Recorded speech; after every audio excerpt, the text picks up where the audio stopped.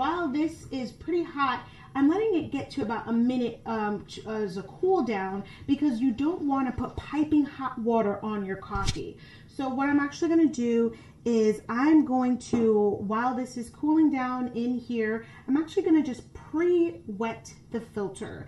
And when you pre-wet the filter, what you're actually doing is making sure that rinsing the filter so you get a nice pure taste when you do put your grounds into this filter. So I'm actually just going to use this water and just go around and rinse it just like that. Give it a nice good rinse. Perfect.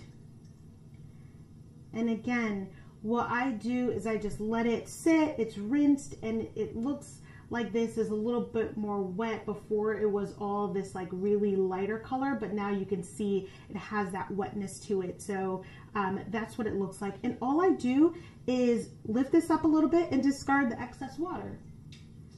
So that's what's the beauty of when you're working in your kitchen, is that you're able to kind of just chuck that water right then and there. So if you make coffee in your kitchen, probably many people make coffee in their kitchen, but if you do, and when you do, you have that sink right there in order to just dispose of your coffee. So after I have that now, what I'm going to do is I'm just going to measure out the water in here so that I can get to about 300 liters of water. So I want to find my milliliters.